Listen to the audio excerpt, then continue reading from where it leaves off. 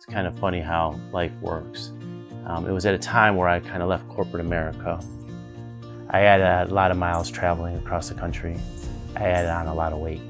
And after 18 years, I decided to make a change. And I left a lot of things behind, but my life is much richer in every aspect of my life right now. Creating a company on my own, reinventing myself, and having the mindset to live a healthier lifestyle. And I remember March of 2015, I remember that a couple weeks into joining Lifetime, and we just moved into this new house. And I was standing in front of the mirror and I was like, you know, you have a long way to go.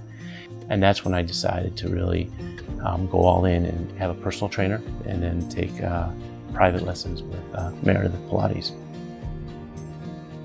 Those that know me know I'm a pretty competitive person. Growing up, I was very competitive playing sports, with business, with work, through my entire career. You know, coached soccer. You know, I have a 10-year-old daughter. I've coached her since she was 5. When you have trainers, you really have to have the mindset to let them drive and to listen and know that they know more than you do. And I think one of the things that has helped me is to listen more, probably be a little bit more patient, because they're coaches too. The legs, bend the knees.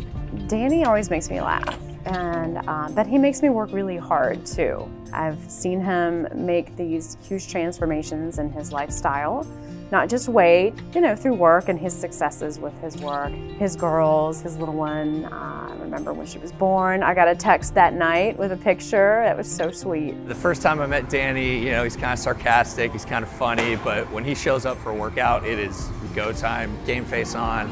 I don't never have to worry about pushing him. When he shows up, he's ready to go. Old Danny, new Danny. I get up every day and I compete against myself because I want to be better. It's not about the number of reps, it's not about the weight, it's just about exercising efficiently. I know that I can't reverse time, so I'm going to always be a father that's probably older than most fathers with the kids that age, and I can't reverse that. But what I can do is make sure that I'm healthier and better shape, let them have their dad bods, and I'll continue to work on mine. It's not easy to lose 70 to 80 pounds. And he has a super stressful job, but he still makes it a priority to meet with me, to meet with James. The way that he juggles it all is just amazing.